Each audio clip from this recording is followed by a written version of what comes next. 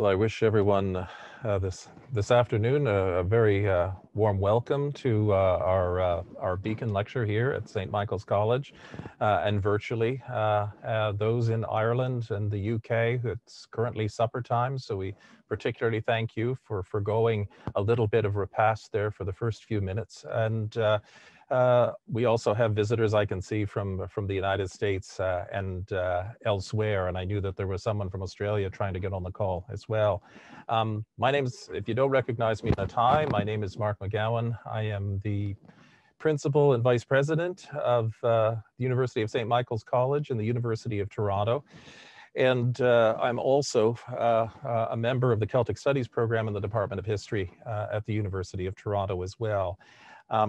So I'd just like to acknowledge that the University of Toronto has been a site of human habitation for 1,500 years. And it's the traditional historic territory of the Huron-Wendat people, the Peyton First Nation, the Seneca, and more recently, the Mississaugas of the Credit River. Today, the meeting place of Toronto is still the home of many Indigenous people from across Turtle Island, and we are grateful to have the opportunity to work in this community and on that territory. And although many of us on the call are in different territories, depending on where you are in Canada, that's where we at St. Michael's College and the University of Toronto are situated. And we're absolutely delighted to have you with us this afternoon, this evening, to really celebrate the second time that St. Michael's has been accorded the opportunity to deliver one of the McGee Beacon Lectures from the Ireland-Canada University Foundation in the ongoing efforts to share scholarship between Ireland and Canada for Irish and Canadian people to engage, in this particular case, online with topics of mutual concern and importance.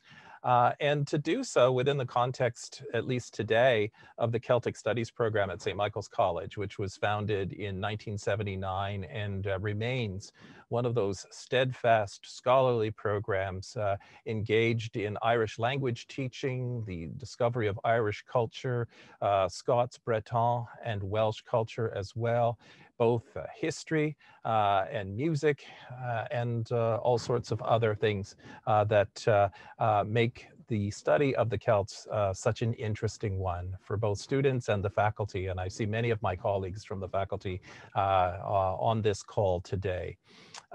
Our relationship with ICUF goes back to the very beginning when Eamon O'Keefe, then Minister of Gaeltacht Affairs, came to St. Michael's to initiate the first of many Irish language instructors. And I noticed that our current ICUF instructor, Pa Sheehan, is on the call. And so a special warm welcome to Pa as the latest iteration of a very positive relationship.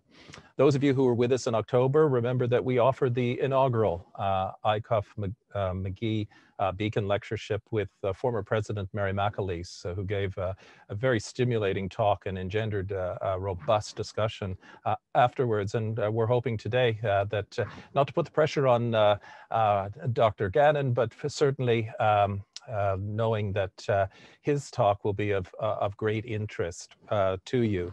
In Search of Global Ireland, Locating the Irish Diaspora in the Decade of Centennials. And before I introduce the CEO of ICUF, I just want to give you very briefly an overview of this native of County Monaghan, Dr. Darragh Gannon, who is currently a research fellow at Queen's University, Belfast. He's a fellow of the Arts and Humanities Research Council funded project, A Global History of Irish Revolution, 1916 to 1923. He has numerous publications, and I'll just name a few of them to first of all, get you interested in the kind of work that he's doing. Irish Academic Press in 2016 published his Proclaiming a Republic, Ireland 1916 and the National Collection. Currently and forthcoming from Cambridge University Press, his book, Conflict, Diaspora and Empire, Irish Nationalism in Great Britain, 1912 to 1922. As you can see, there's a pattern emerging here that Darragh is deeply engaged in the discussion and discovery of this decade of centennials. Forthcoming as well is a book, Ireland 1922, Independence, Partition, Civil War. And currently he's also writing a monograph called The Worlds of Revolution, Ireland's Global Movement, or Global Moment rather, 1919 to 1923. So Darragh and I actually met several years ago when I was teaching for the University of Toronto at Maynooth University, which is actually his alma mater. But we actually met when I was taking my students to Belfast for the day, and he offered them a very short lecture on what he and Fergal McGarry and this large research project on the diaspora and the decade of centennials was producing. And so I was very excited that when we were given the opportunity to work with a young scholar from Ireland, that his work would really engender many questions among our own students and among the community here, and perhaps expose for the first time to some in Ireland the work that's going on under the tutelage of Fergal McGarry at Queen's University Belfast and Enda Delaney at the University of Edinburgh. So without any further ado, I'd like to turn over the podium for a moment to James Kelly, the Chief Executive Officer of the Ireland Canada University Foundation. Thank you very much, Mark. And can I say that on behalf of the Ireland Canada University Foundation, it's our great pleasure to support this fellowship. The Ireland Canada University Foundation exists for over 20 years, has existed for over 20 years with the aim of building connections between Canada and Ireland. And for the most part of those years, we've supported travel, facilitating Canadian researchers and academics coming to Ireland and Irish traveling to Canada. Over 500 awards since the beginning of the foundation. But it's not just about connections. We're looking to support connections which enrich our understanding of the world we live in. Connections between Ireland and Canada which contribute to our society and to our planet. And connections which contribute to the lives of the people of Ireland and Canada and beyond, now and into the future. And for this reason, we are very excited to support this fellowship. The work of Dr. Darragh Gannon will enlighten stories shared by the people of Canada and Ireland. So I'd like to congratulate Dr. Gannon on the fellowship.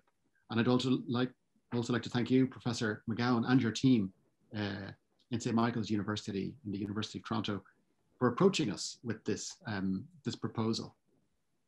As you mentioned, the Beacon programme was launched with a lecture by former President of Ireland, Mary McAleese, given to St. Michael's University back in October.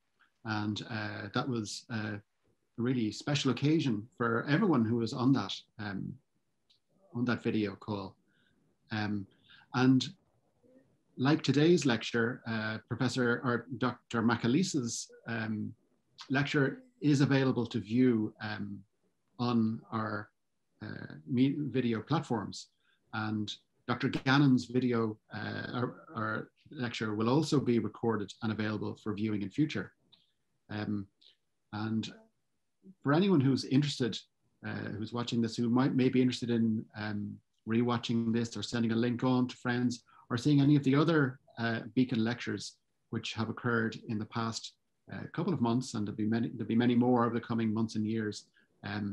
My colleague Amanda is just going to put a link in the chat box, so you can sign up for updates, and we'll send you details. So the Beacon programme is this is the very, very public part of the Beacon programme, and we're very excited to see so many people joining the call today, and I've no doubt that this video will be of great interest to people over the coming weeks and months and years. But the other element of this program that people don't necessarily know about is the follow-on element. And Dr. Gannon will engage with Professor McGowan and his team and students over the coming weeks in a series of smaller events that enable the development of one-to-one connections. And that's, to us, really a really important aspect of this program, building personal links. And we're really seeing how despite the fact that this happens online, it does contribute to meaningful connections, and hopefully in due course, connections that may result in people actually physically meeting. But that's a conversation for another day. So I'd like to, at this point, also acknowledge the great support that we have, the Ireland Canada University Foundation, or ICUF, from the governments of Ireland and Canada. This program is funded by the Department of Foreign Affairs, the Irish Department of Foreign Affairs, through the Immigrant Support Program, and we're funded by the Government of Canada through Global Affairs Canada. I think that is all I was hoping to say.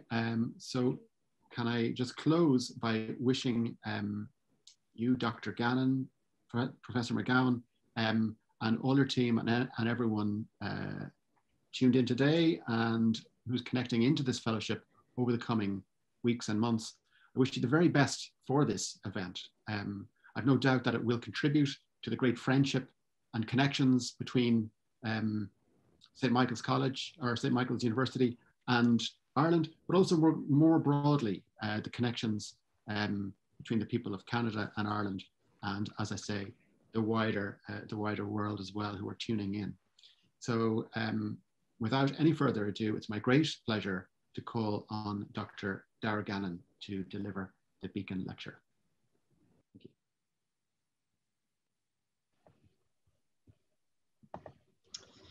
Gramila Maigat, as an fáilte Creole James. It's honor agus is privilege mór dom bheith gobar leis an Ireland Canada University Foundation chun an nasc idir éire agus Canada an Neartú. Mesdames, Messieurs, c'est un grand plaisir d'être avec vous ce soir à l'Université de Toronto. J'espère avoir bientôt l'occasion de vous rencontrer au beau campus de Saint-Georges. I would like to thank particularly the faculty and staff at St. Michael's College, Adrian Ross, for coordinating this truly transnational event, and above all to Professor Mark McGowan for guiding this project from concept to completion. As Mark mentioned, we first met at Queen's University Belfast in 2018, and it's my very sincere hope that we'll be able to see Mark in Belfast, the Toronto of Ireland, in due course. As Beacon Fellow at St. Michael's College, I am conscious that I'm following digitally in a centuries-long tradition of transatlantic education. Established in 1852 in the final throes of the Great Famine, St. Michael's will become a beacon of Catholic education and guidance for generations of migrants from Ireland. Almost 170 years later, it remains a sanctuary for scholars of Ireland and its diaspora. St. Michael's is home to the finest Celtic Studies programme and some of the foremost Irish diaspora scholars beyond the island. So I'm deeply privileged to be invited to join this community of Canadian Irish scholars as Darcy McGee Beacon Fellow. Adrian, if we can have the first slide, please. An author, an orator, a political leader, Thomas Darcy McGee was above all a citizen of the world. Travelling between Ireland, the United States, and Canada, McGee undertook the political journey of a lifetime from Irish nationalist rebel to Canadian statesman. His breadth of experience facilitating the creation of cultural connections and political interventions across the Atlantic. Rereading David Wilson's magisterial 2-volume biography, I was struck by the extent to which Darcy McGee's words have resonated to this day. In his final address to the Canadian Parliament on the 7th of April, 1868, just hours before his assassination, McGee proposed, quote, "I speak here not as a representative of any race or of any province, but as thoroughly and emphatically a Canadian, ready and bound to recognise the claims, if any, of my Canadian fellow subjects, from the farthest east to the farthest west, equally as those of my nearest neighbour. We need, above everything else, the healing influence of time. Time will heal all existing irritations. It will mellow and refine all points of contrast that seem so harsh today," unquote. In the following remarks, I will follow in Darcy McGee's footsteps to reflect upon themes of time and space in search of global Ireland. The past is a foreign country. They do things differently there. Inherent in L.P. Hartley's irrepressible opening line is an aphorism on commemoration, memory, and history. the existential distance and therefore difference between past experienced and past remembered. An examination of any historical event must reconcile itself to this fundamental disjunction. The Irish Decade of Commemorations has done much to restore the Irish revolutionary past to the historical record and to impress historical memories on the collective consciousness. The dramatic series of political events, Ulster Crisis, First World War, Easter Rising, War of Independence, Partition, Civil War, have traditionally been understood as an island story. The Irish Revolution, by this geographical narrative, was the story of Ireland, North and South. A century after the facts, however, the geography of the Irish Revolution remains open to historical debate. As Enda Delaney and Fergal McGarry have recently observed, quote, to frame this event as taking place solely within Ireland flattens out the complexity of this global revolutionary movement and privileges the political entity that later became the independent Irish state. Such an approach would impose ahistorical boundaries which few contemporaries would have recognized or understood, unquote. Does the Irish Revolution, as the possessive case suggests, belong to histories and historians of Ireland alone? To address this question in turn is to reflect upon a broader range of conceptual and thematic approaches to the study of modern Ireland advanced by scholars all over the world. Charting future directions in the study of the global Irish, American-based historian Kevin Kenny concluded, quote, wherever the Irish settled, nationalism became a means of expressing not only an ethnic, but also an international or diasporic sense of Irishness that transcended any simple desire for acceptance in the host land. The development of diasporic sensibilities within nationally specific ethnic identities is an ideal subject for comparative inquiry, unquote. Surveying the field from New Zealand, Angela McCarthy has underlined the analytical value of networks by which to situate histories of Ireland in the world. Communication exchanges, flows of information, and the role of social networks are all fundamental, unquote. The argument for decentering Irish historiography has been advanced further by Canadian-based scholar Donald Akinson, quote, our mission should be to chart Irish nationalism as a small but not insignificant global cultural system, unquote. In 2017, I embarked on an AHRC-funded project between Queen's University Belfast and the University of Edinburgh, which sought to examine the global significance of the Irish Revolution, a scholarly journey around the world of 1,080 days, if you will. This research has taken me physically and digitally to archives in over 10 countries, from the National Library of Japan to the National Archives in India. In speaking to you this evening, I aim to present both the historical answers and commemorative questions gathered in my search for global Ireland. How did Irish experiences of religion, empire, and race around the world impact the revolution in Ireland? In what contexts can Irish academic scholarship integrate non-Irish history scholars and sources? And in what communities and commemorative spaces can the global Irish Revolution be remembered? So we'll move to Canada now, please, Adrian. On the 11th of April, 1912, the Third Home Rule Bill was introduced to the House of Commons by British Prime Minister Herbert Asquith. The Government of Ireland Bill provided for an Irish House of Commons and an Irish Senate. The Irish Parliament was to remain subordinate to the Westminster Parliament, while 42 Irish MPs would still be entitled to sit in the House of Commons. Seeking to secure its safe passage through the Houses of Parliament, Irish Party MPs often invoked the Canadian model as a parallel for Irish self-government. The Canadian federal government, as well as the provincial Parliament of Ontario, had passed resolutions in supporting Irish Home Rule in the 1880s. However, it was on the subject of religious tolerance for which John Redmond most frequently referred to Canada. Quote, we demand that under Home Rule, we in Ireland shall be given the same chance as was given to the Catholics and Protestants in Canada, unquote. On the 28th September 1912, Ulster Unionists led by Edward Carson and James Craig signed the Solemn League and Covenant in Belfast City Hall, opposing the introduction of Home Rule. In total, 237,000 men signed the document. A further 234,000 women signed the supporting Ulster Declaration. This date became enshrined in the commemorative calendar as the beginning of the Ulster Crisis. Important work by Jane McGee, however, has highlighted the ongoing underlying influence of Protestant masculinities in the militarization of Ulster Unionism. It is perhaps the Canadian-born leader of the Conservative Party, Andrew Bonar Law, however, who has the best claim to be the first to issue rebellion in Ulster, proclaiming in July 1912, quote, "I can imagine no length of resistance to which Ulster can go in which I should not be prepared to support them," unquote. To quote Owen McNeill via the Toronto Raptors, the North began. Canada, in turn, would become an important theatre of the unfolding Edwardian drama.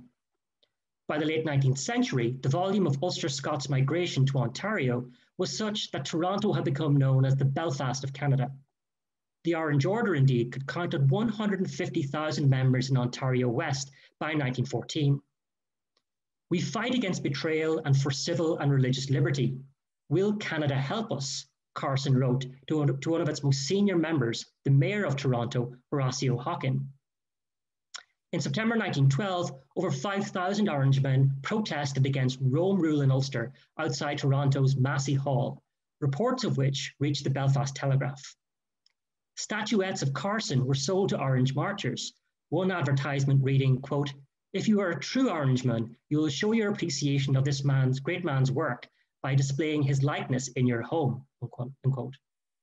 In every sense, Torontonians were at home with the Ulster Crisis.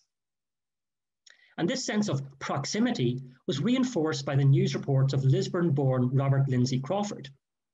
The son of a Protestant scripture reader, Crawford had become the founding editor of the evangelical Irish Protestant newspaper in Dublin in 1901, later establishing the independent Orange Order in Belfast in protest at Carson and Craig's takeover of the Orange Order.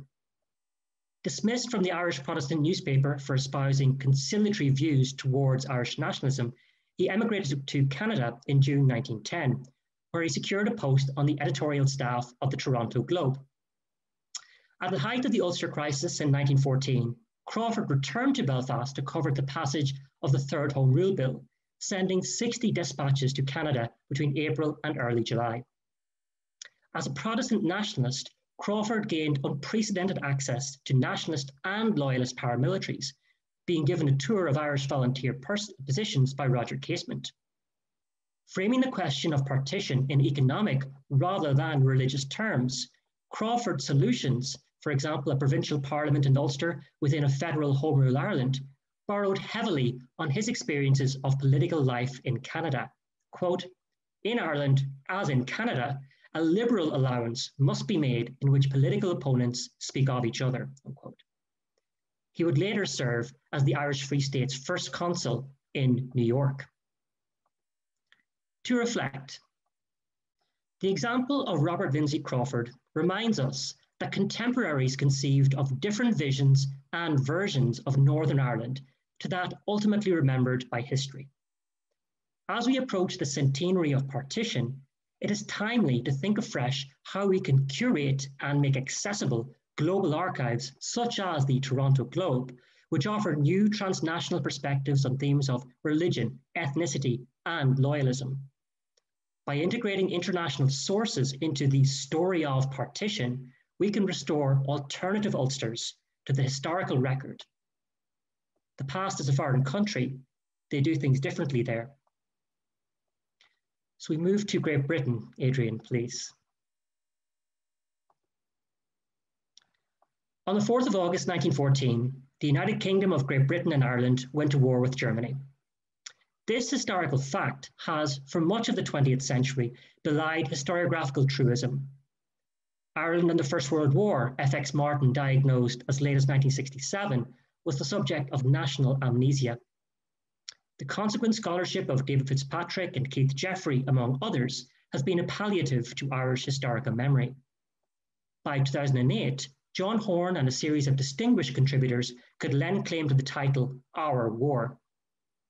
Studies of Irish diaspora communities during the Great War, notably Mark McGowan's seminal The Imperial Irish, have been at the vanguard of this turn towards the trenches in Irish historiography. Commemorative pluralism notwithstanding, it is imperative to remember the centrality of the First World War to Irish and British history collectively. In this important respect, the Irish in Great Britain are integral to recovering shared historical memories. Irish recruits to the British Armed Forces served king and countries in the Great War. The Tyneside Irish Brigade offers an insightful case study of a semi-nationalist formation. By January 1915, enrolment in the brigade had been completed, over 7,000 men having joined the ranks of the 4 Tyneside Irish battalions. Enlistment in the British Armed Forces was a clear marker of civic responsibility in British society. Members of the brigade, nonetheless, exhibited strong identifications of Irishness throughout their service at the front. The 1st Tyneside Irish Battalion named their huts Towers Hall, Hibernia, and Killarney Cottage. And their wearing of shamrocks on British Army tunics on St. Patrick's Day 1916 illustrates the collective British-Irish identities of those citizen soldiers. Almost 600 members of the Tyneside Irish Brigade would be killed and 1,500 wounded on the first day of the Somme. In Easter 1916, 87 Irish volunteers from British cities took part in the rising in Dublin. British-based Irish rebels can be conceived of as ethnically conscious objectors. Their preparedness to fight against the British Armed Forces in Dublin ultimately was a rebellion against the principle of citizenship through service foregrounded by the war. In Glasgow, the Monaghan-born Margaret Skinner would note of the growing militancy among advanced nationalists. The spirit among the younger generation is perhaps more intense than in Dublin because we are a little to one side and thus afraid of becoming outsiders, unquote. Practicing her marksmanship in a rifle club alongside women preparing to assist the British Army, Skinner reminded herself, quote, "Scotland is my home, but Ireland is my country." Unquote. In the months before the rising, members of Common Man and the Irish Volunteers crossed the Irish Sea to evade British military conscription, earning them the disdain of Irish-born rebels who labelled them the refugees. The medley of Cockney, Scouse and Glaswegian accents in the GPO certainly made for an incongruous Irish rebellion. Margaret Skinner herself would be stationed at the St. Stephen's Green garrison, operating as a sniper. Severely wounded during the fighting, having received 3 gunshots to the arm, she ultimately survived the rising. Leaving behind families, careers, entire lives, the defeat of the 1916 rebels effectively rendered British-born Irish volunteers soldiers without a country.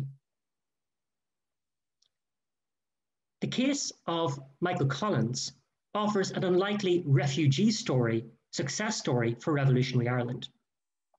Working in the Postal Office Savings Bank and a stockbroker's office in the city from 1906, the Cork-born Collins found an iconoclastic political home in London, where he entered Gaelic League classes on bustling Oxford Street and was entered into the Fenian underworld by Sam Maguire. At weekends, Collins would join Maguire and Liam McCarthy on the fields of the London GAA. Sam Maguire and Liam McCarthy, however, were a long way from the hallowed ground of Croke Park. London GAA clubs were forced to play on public spaces such as Clapham Common and Wormwood Scrubs, while rugby rather than Gaelic goalposts often had to be used. From 1913, Collins and fellow London Irish volunteers navigated the hectic commute each evening to drill for Ireland at the German gymnasium adjacent to King's Cross Station. For Collins and other Irish-born British civil servants, London Irish life meant working for the British state by day and against it at night. Following his post-rising internment at Frongoch in Wales, Collins returned to Ireland, whereupon he utilised his London Irish connections to supply the IRA with weapons for the War of Independence.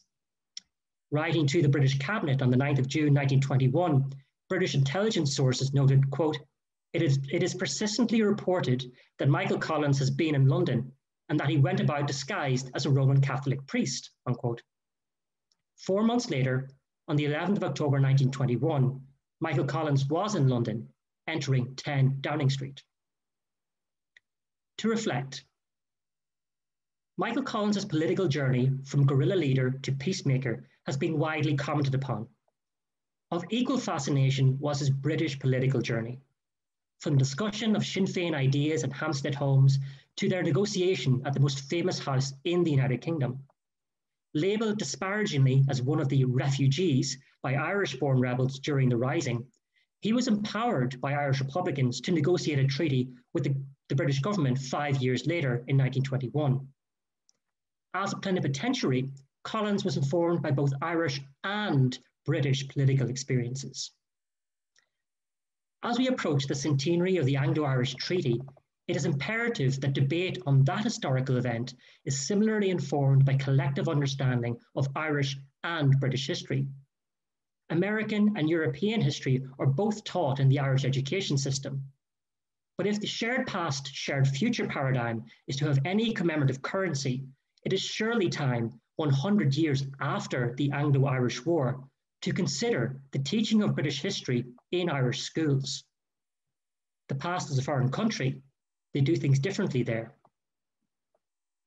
We move to Australia. The results of the 1918 general election in Ireland, Sinn Féin 73, Irish Unionists 22, Irish Parliamentary Party 6, were revolutionary in outcome. Of the 73 Sinn Féin MPs elected in Ireland at the general election, 27 took their seats on the 21st of January 1919 at the Mansion House in Dublin. Their assembly in the capital was to fulfil the electoral promise of Sinn Féin and the ideological promise of Irish nationalism, the establishment of an independent parliament. Standing before an audience of 1,000, the Sinn Féin MPs now presented themselves as Teachtaí Dála, or deputies of the Dáil. Proceeding as Gaeilge, acting Príomh-Mhara Cathal Brugha proclaimed the legislative powers of the revolutionary government, comprising ministries of finance, foreign affairs, home affairs, and defence.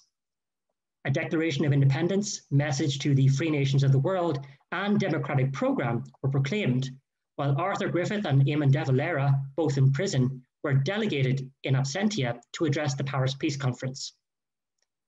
In conclusion, the first Dáil constituted the first elected government of the Irish Republic. Writing from his constituency office in Liverpool, the Irish Party MP, T.P. O'Connor, conceded of De Valera, Collins and Markievicz, quote, "The Sinn Féin celebrities might arrest the attention of a hurried world better than our old world rational methods," unquote. Yet, 100 years after the polls have closed, the victory of Sinn Féin in 1918 remains open to debate. Did the 1918 general election swing the silent vote of the Irish diaspora for Sinn Féin? Beyond Ireland, the debate between Home Rule and Republic continued well into 1919. The Home Rule press in Australia significantly did not reproduce the extensive political discourse espoused by candidates at the general election in Ireland. The news of Sinn Féin's victory, when it did arrive, prompted inquiry as to the fundamental difference between old and new nationalisms. What is the precise programme of the Sinn Féiners? The Sydney Freeman's Journal inquired in January 1919. The long-stated aim of Home Rule for Ireland continued to resonate among Irish diaspora communities alongside its more ambitious political successor, self-determination. And this has been demonstrated elsewhere by Patrick Mannion's important work on the Irish in Canada and Newfoundland. The blurred lines between Home Rule and self-determination were personified in Australia by the figure of Thomas Joseph Ryan, the Premier of Queensland. Born in Victoria to Irish parents, the University of Melbourne educated barrister had first been elected as a Labour member to the Legislative Assembly of Queensland in 1909, becoming head of the party 3 years later.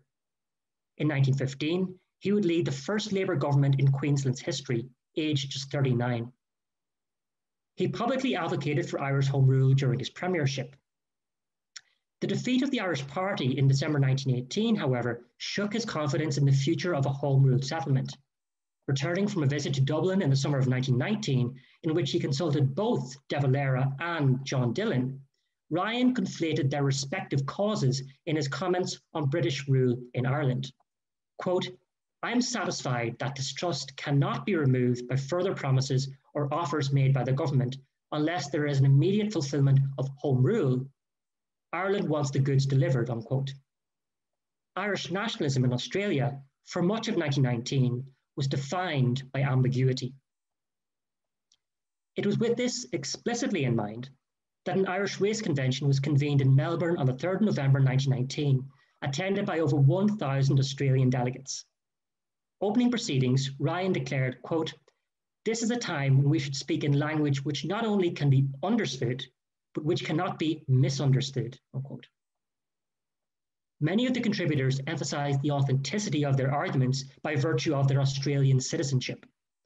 The representative of Tasmania asserted, quote, "We here enjoy the full fruits of self-government and, living 16,000 miles away from Ireland, get the true perspective on Ireland's self-determination," unquote. The Anzac experience was deployed to buttress arguments, a New South Wales delegate declaring, quote, "We Australians of Irish birth will stand loyal to the sacrifices of our fellows and see, if it is in our power to do it, that Ireland is granted the same privilege for which Australians fought and died," unquote. Representations of political citizenship and civic sacrifice served as a prelude to assertions of Ireland's right to self-determination beyond Home Rule. The convention subsequently resolved to pledge their support for the politics of Eamon de Valera and the Irish Republic. The Irish Convention ultimately was an exercise in Australian political citizenship. A rally of 150,000 Melburnians in Fitzroy Gardens later that evening illustrated the point emphatically. So we return to Canada in 1919. Adrian, please. Ideas of Ireland circumnavigated the world through the movement of Irish nationalists across geographical and cultural borders. Among the most significant transnational figures was Catherine Hughes, who was born in 1876 in that cradle of Confederation, Prince Edward Island. Padraig O'Shiel's formidable biography has indeed done much to recover her political trajectory. Hughes devoted the early years of her career to working with the Mohawk communities at the Akwesasne Reserve on behalf of the Department of Indian Affairs. Her interest in Indigenous communities led her to collect artifacts across Western Canada, a museological expertise for which she was later appointed Provincial Archivist for Alberta in 1908. Her political journey, which began in Edmonton, would continue in London from 1913 as secretary to Alberta's First Agent General John Reid. In London, she joined the Gaelic League, wherein she mixed in the same cultural circles as Michael Collins. Her transfer to the capital of empire transformed her political views from, in her own words, quote, "a Canadian imperialist to a proper Irish person," unquote. Resigning her position, she became a key publicist at the Irish National Bureau in Washington, D.C., later helping to plan Eamon de Valera's tour of the Deep South in 1919. Thereafter, she would join forces with the aforementioned Lindsay Crawford, establishing the Self-Determination for Ireland League of Canada and Newfoundland in Montreal in May of 1920. Trekking across the Canadian provinces, Hughes established SDIL branches in New Brunswick, Nova Scotia, Prince Edward Island, Alberta, Saskatchewan, in addition to Ontario and Quebec. Her impressive coordination of Irish nationalist movements in different political environments led to a Pacific mission to establish self-determination leagues in Australia and New Zealand. And it's to New Zealand, Adrian, if you will, that we will now journey.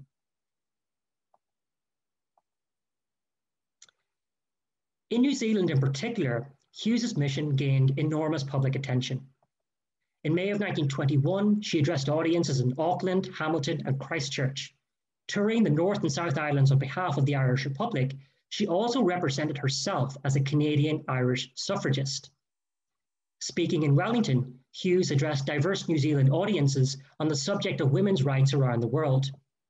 Building on her experiences of public life in America, Canada, and Great Britain, she contrasted their social reforms with the apparent indifference of public officials towards women in New Zealand. Quote, "In Canada, the men were proud of the part women took in civic and political affairs and gave them every encouragement. The capable women who entered public life continued to be mothers and homemakers as well," unquote. Returning to Canada in the summer of 1921, Hughes received an invitation from Eamon de Valera to travel to Paris to organise an Irish race congress. With typical eloquence, she would later describe herself, quote, as a once upon a time Canadian, unquote. To reflect, the focus on the first stall in Dublin in Irish historiography and state commemoration has firmly affixed the memory of an Irish constitutional tradition to that historical time and place. Too close a reading of Dublin 21 January 1919, however, can leave commemorations short-sighted. The development of Irish democracy was discussed by conventions of Irish nationalists all over the world. Philadelphia, February 1919, Melbourne, November 1919, Buenos Aires, November 1921.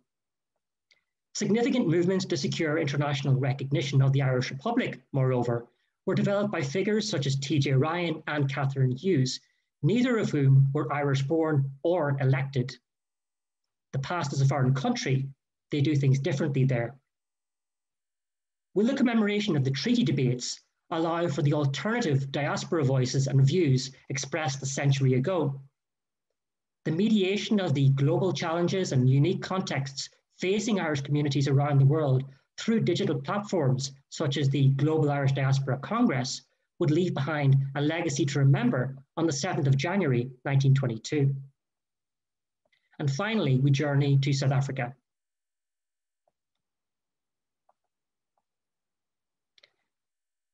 A Global Irish Race Congress was in fact first proposed by the Irish Republican Association of South Africa, which had been established in Pretoria in 1920.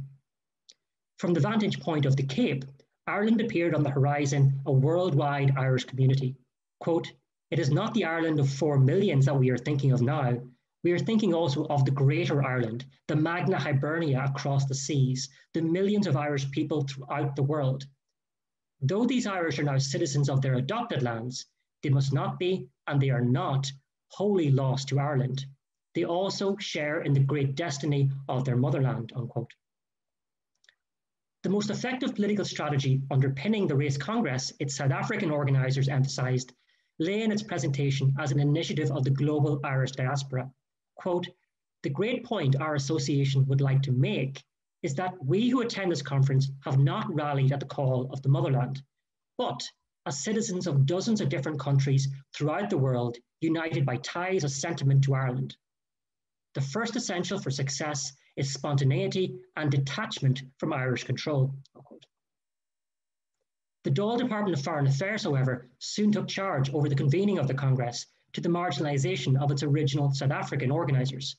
Quote, "With regard to the question of control," Assistant Under-Secretary for Foreign Affairs Robert Brennan wrote, "it is thought best that the guidance should be in the hands of the people at home here who are best acquainted with the situation and know what best is required," unquote. Between the 21st and 28th of January 1922, 100 Irish nationalist delegates descended on Paris from Newfoundland, New Zealand, Australia, Great Britain, and South Africa, in addition to Argentina, Brazil, Chile, Mexico, Belgium, France, Spain, Italy, Java, and, of course, Ireland. The representatives of the Self-Determination for Ireland League of Canada and the American Association for the Recognition of the Irish Republic refused to travel to Paris, quote, "in the belief that the division of opinion in Ireland would nullify the Congress and its effectiveness," unquote. The clearest divisions arose, however, not over the Anglo-Irish Treaty, but in the different national allegiances and ethnic identities invoked in the name of Global Ireland. Addressing the congregation, one Australian delegate stated, quote, "We must frankly and unequivocally accept the nationality of the country we are living in. It would be a vain thing for me to ask any young Australian to be an Irishman first and an Australian after," unquote. The representative from the Cape echoed these views, quote, "We took our stand as South African citizens. We who come from abroad come here owing an undivided political allegiance to the country of our permanent residence," unquote. Other representatives, however, rejected ideas of foreign citizenship. The Irish delegate for Argentina declaring, quote, "You have them far away, the Irish community fighting continually against absorption into a very attractive civilization, namely the Spanish civilization of South America," unquote. the delegates from Great Britain were most vociferous in their opposition to a correlation between ethnicity and citizenship. Quote, "We Irish in Scotland do not accept the nationality of the country in which we reside. We continue to be nationals of Ireland, temporarily resident in a foreign country," unquote. In bringing together delegates from across the world, the Irish Race Congress served to highlight the innate differences in national outlook between its diaspora communities. Delegates from Ireland, in fact, were rendered almost silent observers to this diaspora-led discourse. Quote, "You must be patient with us who have come from distant places," one delegate advised the onlooking Countess Markiewicz, "but we have to tell you of certain things that we have to encounter and that we are encountering all the time," unquote. Tensions between nationalists from Ireland and its diaspora would emerge over the course of the week-long Congress, notably over membership of the proposed new Global Irish Organisation, Fine Gael. When the representative of Brazil proposed that Sinn Féin TD Michael Hayes resign from the committee, the latter sharply replied, quote, "I will not be interrupted by a Brazilian from Ireland," unquote. Others were dissatisfied that the election proceedings had not allowed for sufficient representation from their communities. There are about 600 in France. There is an organisation complete in Chile. I want Brazil to be in. The last day of the proceedings disintegrated into a shouting match between pro and anti-treaty delegates. Quote, "The only thing we have to do is to agree to disagree," De Valera commented to Owen McNeill. Exhausted by their bitter debates, the delegate from Brazil would remark to the Irish representatives, quote, "We are treated here at this conference as if we were little children," unquote. Significantly, for diaspora delegates who had travelled weeks and thousands of miles to be in Paris, the failure to refer to the Irish Race Congress before the treaty was passed was critical.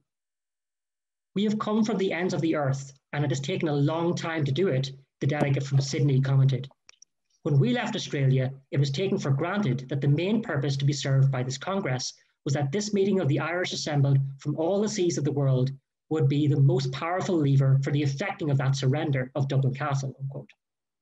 The representative from Pretoria outlined the disillusionment of the South African delegates. Quote, "The idea of calling the conference came to us in South Africa because we felt that in the struggle Ireland was maintaining against England, she could not only succeed through something that amounted to a revolution in the political constitution of the world," unquote. The London-based Art O'Brien, finally, captured the disillusionment of many diaspora delegates on not having a vote on the treaty. Quote, "It is unfortunate that by an accident we were not called upon to do something we should have been called upon to do at the time," unquote. To reflect, the Irish Civil War fundamentally altered the outlook of Irish nationalism from a global Ireland to an island Ireland politics, shifting the focus of Irish revolutionaries from the scale of their international achievements to the minutiae of intranational differences. A century of historical scholarship has reinforced the ourselves alone narrative of the Irish Revolution. The separation of the Irish diaspora from the historiography of the Irish Revolution to date speaks to the double marginalisation of the Irish migrant from Irish society and its historical record. Fine Gael has been written into the Irish history books as the 20th century political successor to the pro-treaty party. The Irish Race Congress-led organisation Fine Gael, by contrast, has been consigned to the footnotes of Irish history and the distant scholarship of Diaspora Ireland. The worldwide movement of Irish nationalists are deserving of a historical legacy to remember. A century after the Irish Race Congress in Paris, significantly, the Irish state has returned to the idea and influence of global Ireland. So, to conclude, and if we can return to the main PowerPoint, please, Adrian. Thank you. Charting the contours of global Ireland during the Irish Revolution requires the historian to follow the lines of latitude and longitude set by Irish nationalists and unionists a century ago. Ideas of Ireland were communicated around the world by the geographical and cultural movement of transnational figures such as Robert Lindsay Crawford and Catherine Hughes. Irish nationalism across the world was influenced by ethnic discourses specific to each host society. Canada, religion. Britain, citizenship. Australia, imperialism. South Africa, race. But it could also be effectively mobilized by diasporic identities as much as Irish island influences. The organization of the Irish Race Congress in Paris in January 1922 attests to the development of a global network of Irish nationalists. The gathering of representatives from 22 countries ultimately reinforced the global scope, but also the great divergences on issues of citizenship, ethnicity, and race, which defined Irish nationalism around the world. More indeed could have been said on the diverse experiences of diaspora communities in South America, the Caribbean, and Asia, notwithstanding the United States of America had time and space allowed this evening. To paraphrase Darcy McGee's final speech in the Canadian Parliament, I have spoken here this evening as a scholar ready to recognise the contribution of Irish communities from the farthest east to the farthest west, as much as my nearest neighbour. The Irish Revolution was not only an Anglophone experience, it was not only a Western experience. Indeed, it was not only an Irish experience. It is in the dialogue between Irish and internationally based scholars, Western and Eastern sources, and local and global histories that the geography of the Irish Revolution can best be mapped. To speak fluently of national histories ultimately is to think, write, and reflect in their second language, transnational history. Scholars of Ireland and Canada alike must remain historiens sans frontières. So where do we go from here? The popular interest in history generated across the decade of commemorations has been historic. It need not be. History must have a place in the development of Ireland's global futures too. As Darcy McGee offered in his final speech, quote, "We need, above everything else, the healing influence of time. Time will heal all existing irritations. Time will mellow and refine all points of contrast that seem so harsh today." Unquote. The global Irish histories of the early 20th century raise critical questions of global Ireland's potential directions in the 21st. How can we identify and make accessible sources of migration between Ireland and Canada? How can we identify and make tangible the lived experiences of global Irish communities? How can we identify and make visible historic connections between Canada and Ireland? And how can we identify and make representative 21st century varieties of Irishness? Unquote. In this evening's lecture, I have advanced ideas to address these commemorative issues in the areas of archives, education, media, and policy. However, as Professor Mary McAleese noted in her inaugural Beacon lecture, quote, "An army of scholars is needed to guide our thinking as we navigate the waters of the tough debates that still lie ahead," unquote. Moving forward, I look to scholars from Canada and beyond to come together in search of global Ireland as we negotiate the most difficult commemorations of this decade, remembering the past is a foreign country. They do things differently there. Thank you. Thank you very much, Darragh. You've taken us on a sweeping journey across the globe and raised some very important questions. And with that in mind, we have a considerable time for a Q&A, and Darragh has agreed to answer questions or address them anyway. I ask you to keep your microphones muted and to use the chat, and we'll moderate the question period for those who have questions for Darragh. First question from Barry O'Connor, Darragh, in the chat, and he says, "Why no serious consideration of a federal solution instead of partition?" That's a really interesting question, and I think to go back in time and to think about, again, alternative Ulsters, as I had suggested, the idea of a federal United Kingdom was actually broached around 1908 or 1909, but that was kind of abandoned by the time that they had moved on to 12. But I think it's a really valid point to make that there were international precedents, most notably that of Canada, which I've mentioned, which potentially would have offered a constructive solution to the impasse between nationalists and unionists over home rule. It also should be pointed out that internal British politics played a part insofar as the Irish Party had the balance of power with the Liberals, so they didn't need to concede, from their point of view, the broader federal solution. But I think the arguments of Lindsay Crawford in the Toronto Globe are a fascinating insight into ideas of Ireland outside of the island. And I think we can very helpfully think about partition, past, present, but also future, by exploring those alternative Ulsters that those alternative commentators offered.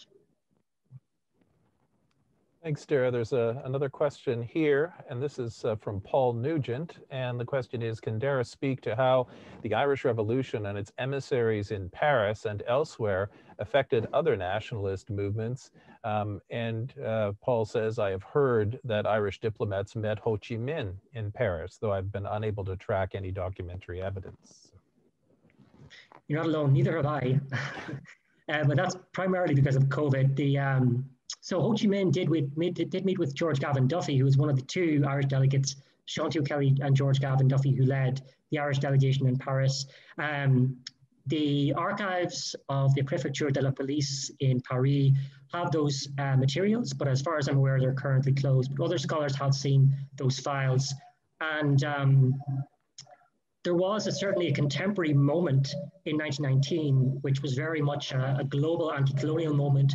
We have Saad Zaghloul, the Egyptian nationalist leader, meeting with Gavin Duffy and Sean O'Kelly in Paris, Ho Chi Minh, who you mentioned, and others besides. So they were, exchanging ideas in the social milieu of Paris. And there very much was this idea of, as I've written elsewhere in my forthcoming book, this idea of salon culture and high society. So you would exchange ideas with like-minded people who are of the kind of the bourgeois class, almost in the sense of a cosmopolitan nationalism.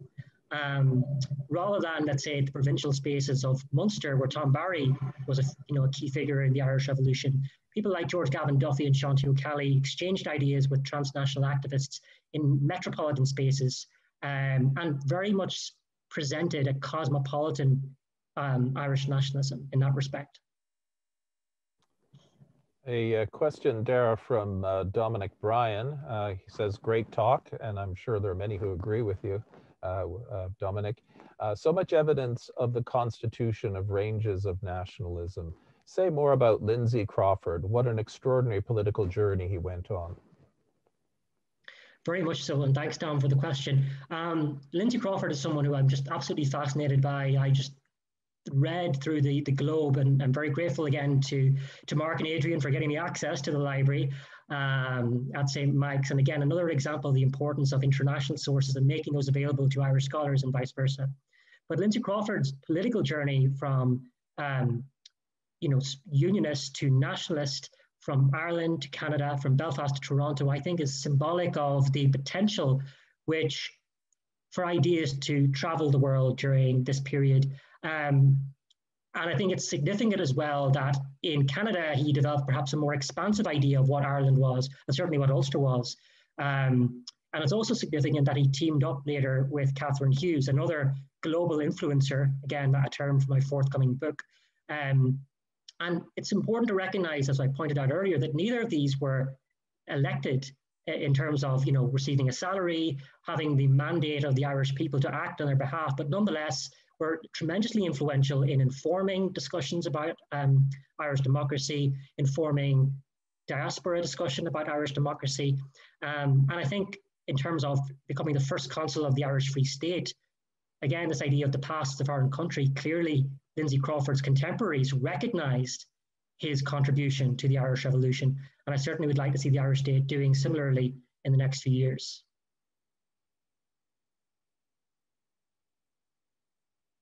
Thanks, Darragh. A question from Shane Lynn, who is one of our PhD candidates in the Department of History and one of David Wilson's students.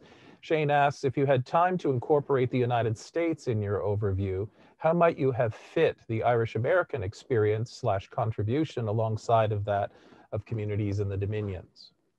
It's a really important question. And again, as I stated in the conclusion, I just didn't have time in the 45 minutes or so. Maybe we'll organize a sequel, Mark, if you're interested, a sequel lecture. But I think in the United States, there are different tensions. I mean, race is very clearly important in the experience of the United States in terms of Irish nationalism, and the work of Kevin Kenny, Miriam Nyan Gray, and others has clearly delineated that, but there's clearly more to do in terms of bringing out identities of Irishness beyond, let's say, the East Coast and beyond the major metropolitan areas. And again, digital sources have an important point to play there. I also think it's really important that while De Valera's tour of the States gets a lot of commemorative and historiographical attention, it's important to recognize the differences of opinion on behalf of American-born Irish nationalists and Irish nationalists traveling in the States. And this is, of course, borne out in the cleavage between Cuchulainn and De Valera over his Cuban analogy, on which I've written before. But I think it's really important to recognize the identities of Irishness which emerge from different spaces and how those change over time and over space. And again, Catherine Hughes is a remarkable figure to potentially track that, given that she traveled the Deep South, you know, where this idea of whiteness was so integral to discourses of Irishness, certainly in De Valera's speeches. And yet when she traveled to across Canada, there was maybe a more liberal, more inclusive Irishness, which was communicated to audiences and more imperially minded than those of Irish American nationalists.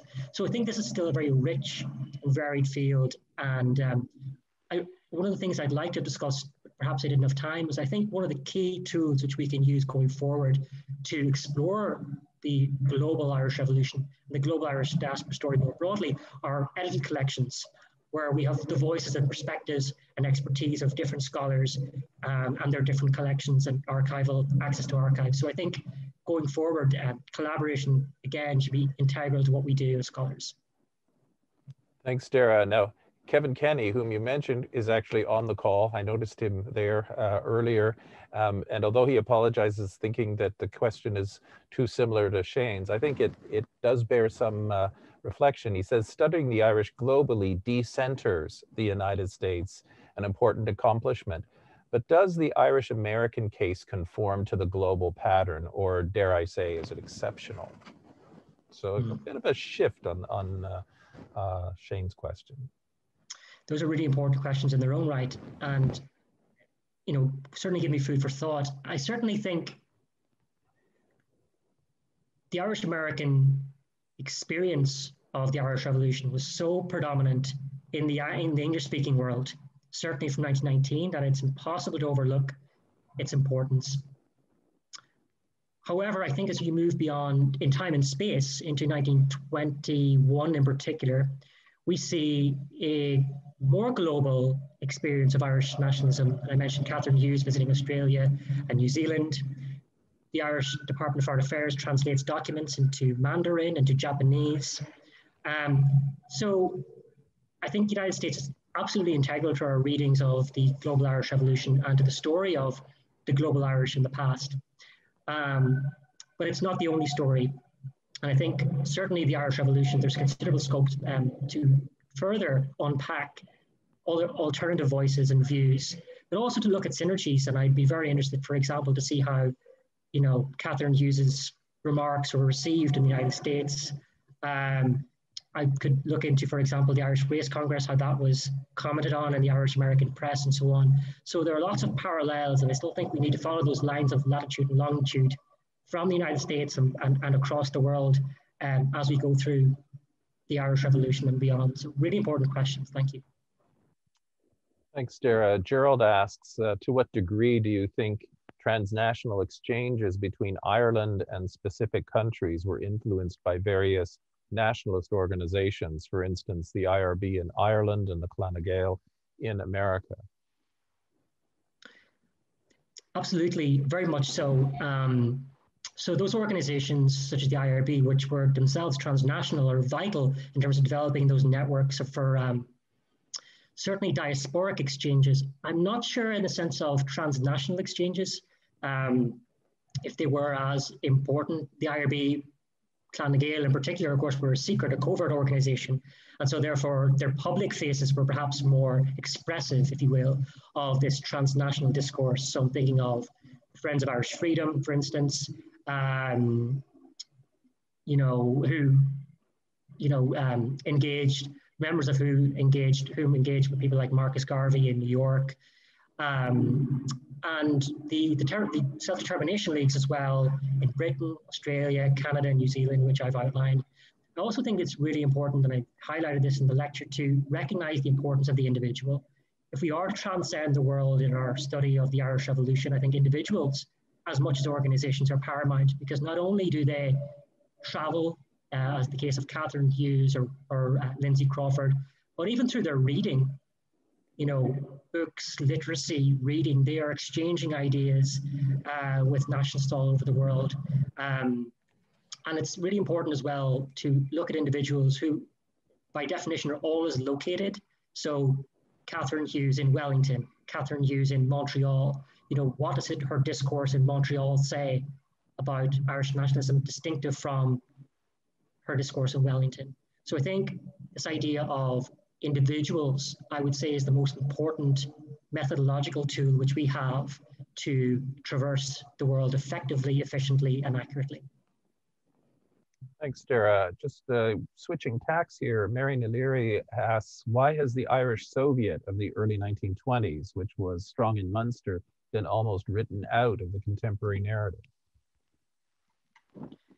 That's a really good question.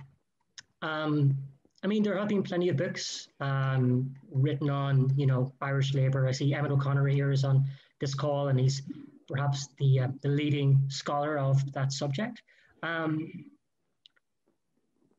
But yeah, I think that's a really interesting question. I think one of the things which we can explore going forward is the idea of revolutions in the plural, and to look at the Irish Revolution in that context of revolutions and how they operated, the dynamics of revolution. So obviously the Russian Revolution, the Ukrainian Revolution, the Mexican Revolution was contemporary to events in Ireland.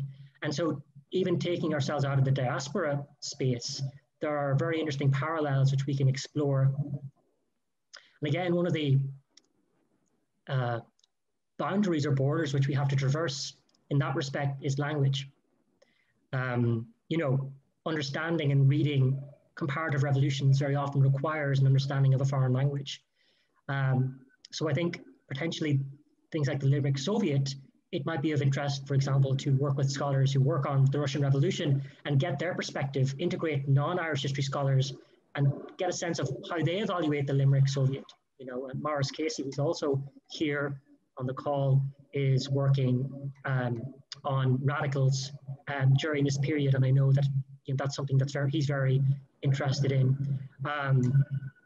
So I think there are aspects of radicalism which can be further explored. And again, even though the Irish Decade of Commemorations formally ends in 2022, you know, the study of same continues. Thanks very much, Darragh. I'm going to go back and Kevin Kenny again.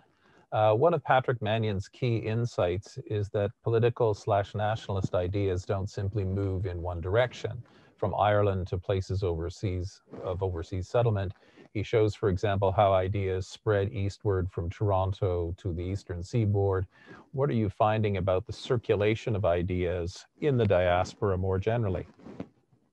I think that's an absolutely vital point. And again, this idea of decentering the Irish Revolution in an ideal world, if, you know, I had more time, we could potentially start rather in Belfast or Dublin, but start in places like Melbourne or Toronto and explore in more depth how those ideas impacted on revolution in Ireland. I mean, that's been one of the key themes or strands of our project, the Global Irish Revolution Project, and it's something which I've tried to write on, for example, working on Eamon de Valera's Cuban rhetoric and how that impacted on divisions within Ireland, which led to the Anglo-Irish Treaty, for instance.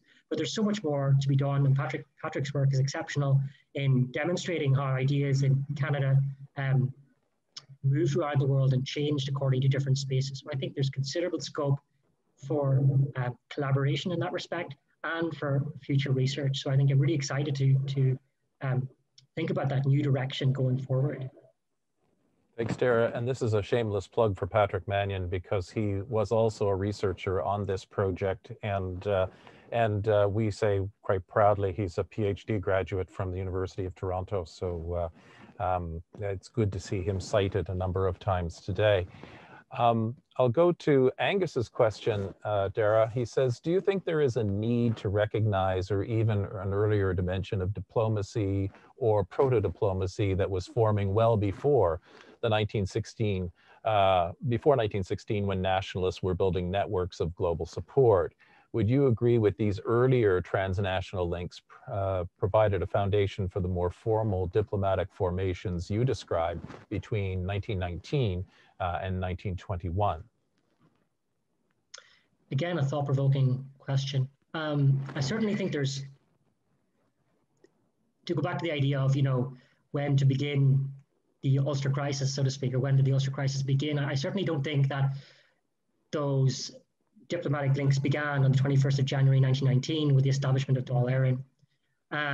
And you look at people like Roger Casement, who, in a way, comes a little too early for the project that I've been working on, which essentially started in 1916 and moved forward. But he's potentially the most, perhaps the most recognizable representative of Ireland globally at that time, in terms of his work in Peru and the Congo, in terms of native communities and so on. And again, went on a political journey from being kind of the arch imperialist recognized by the monarch to being an Irish rebel. So I think those kind of early networks can be very usefully explored. Another one is Arthur Griffith, who spent his formative political years in South Africa. And, looking at his potential connections, ongoing connections with South Africa is something I'd like to do. So there's lots of scope there to be looking at those, as you mentioned, the kind of proto-diplomacy. I'd be very interested to look at this idea of the long revolution in that respect. How do those networks change pre-1916 and after 1916 when we think of old and new nationalisms? Roy Foster's work has clearly demonstrated that there was changing of the guard in terms of generations, for example. But it would be interesting to look at how, for example, the networks of Patrick Pearse contrasted with the, networks of Irish diplomats in 1920. So again, considerable scope for future collaboration. I'm grateful to hear. Thanks, Darragh. Emmett O'Connor has chimed in and said that Dáil actually sent an envoy to Moscow in 1921. So that dovetails with Mary's question. As I'm sort of waiting for the chat to heat up again, I have a question of my own of a global Irish network that Colin Barr mentions in his most recent tome. And that is the Catholic Church, and how the Catholic Church, which is also an organization that's transnational and represented in all of the countries that you have identified, had various spokespersons who seemed to differ, from Mannix in Melbourne to Fallon in London, Ontario, to O'Dwyer in Limerick, and even O'Connell in Boston. What kind of role does the church internationally play, particularly in what Colin Barr would say, like the late versions of Ireland's empire, ecclesial empire? Yes, Colin's work is formidable. And I should say that when I first met Colin in Cambridge, he mentioned to me that in terms of archives visited, he was on 99. So he has surpassed my tally of international archives visited. So I'm very conscious that he traversed the world before our project had even begun. But I do think that the Catholic Church is a really important network, which I could certainly do more to explore.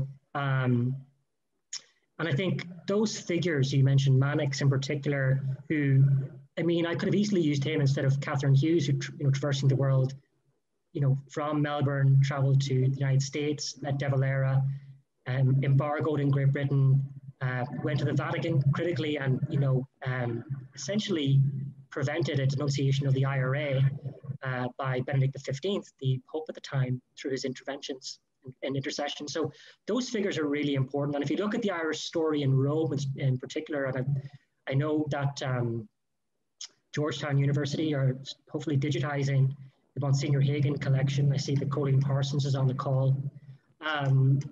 Those collections from Rome really unpack this idea of a global network through the Catholic Church, and the importance and power of the Catholic Church at the time really can't be understated or overstated rather. They had access to, political offices which Irish nationalists by themselves would not have, and they held great sway over their congregations. And in a way that I guess reinforces the idea of the past as a foreign country. We have come a very long way, certainly in Ireland, in terms of the idea of the Catholic Church representing Irish nationalism in terms of publicly. So I think it's important to recognize that things were different 100 years ago, and those figures, Mannix and others, were really important. And I think people like Mannix, I again would consider a global influencer in that respect, and certainly could, and Val Noon, who again is on this call. I have to give Val perhaps the prize for getting up earliest in the morning, considering he's in Melbourne. Has done extraordinary work on Archbishop Mannix in that respect. So again, much done, more to do. Yes, nice shout out to Val, Darragh, who he did get up at 5 a.m. Australia time in Victoria to take in the lecture. So we are truly global today in many ways, and it's good to have Val on the call. From my colleague David Wilson, could you comment more on the transnational dimensions of Orange opposition to Home Rule Easter 1916/Irish Revolution? What kinds of transnational connections do you find, and what kind of differences across different countries? That's a really good question, and it's something that I will need to explore further. It's perhaps one of the truisms of Irish history, as I've experienced it, is that nationalism tends to be better documented than unionism, certainly on this island. But it's certainly something I'd like to explore further, especially obviously in Canada, but also in places like Australia, New Zealand. I mean, Don McGrailed has done extraordinary work on the Orange Order in transnational perspective. David, your own work as well on the Orange Order is absolutely paramount to our understanding of this period. And I think it's an interesting area of exploration, certainly as we move towards this idea of, this time of partition, commemoration of partition, to get a sense of ideas of Ulster which transcended that polity. So I think that's something which could be very helpful going forward in terms of the historiography, but also in terms of commemoration. And there's a very important role for Canadian scholars in particular who, have documented the importance of the Orange Order to this period, to contribute to this international conversation, which I hope I've helped develop this evening, about the Irish Revolution. And I think in a way, there has been a sense in terms of the decade of commemorations of thinking about, while the North began, in Eoin McNeill's famous phrase, that the commemorations of the same were quite soon over in terms of the First World War, Battle of the Somme, and there has been an absence perhaps of discussion about Ulster, the Orange Order, the afterlives of Ulster Unionism, if you will, and hopefully going forward, as we speak of the centenary of partition, Canadian scholars can be very important and integral to that debate. So I think to answer your question, I think there's so much more to discuss, to research, and it's something it's on my list. That's great, Darragh, and a good segue too, because we do have a PhD candidate in the history department who's looking at links between the Ulster Volunteer Force and Canadian Orangemen and Canadian Protestants during this period. So we'll have to put you in touch with Nick Baker as well. The chat has dried up, but wait a minute, we have one more here, and we'll make this, given 7 minutes left in our session, Darragh. Tim McMahon asks, Darragh, you may find some useful materials in the Ulster Unionist Council papers, re-imperial transnational appeals by Unionists, especially after partition, dipping back into the 19th century, your discussion of diasporic communities shaping Irishness, even in Ireland, echoes Cian McMahon's work. Have you ever considered the network of newspapers that Cian highlights?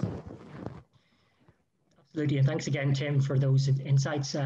Yes, Cian's work is absolutely instrumental in this idea of the global Irish identity, albeit in an earlier period, and we have corresponded in that.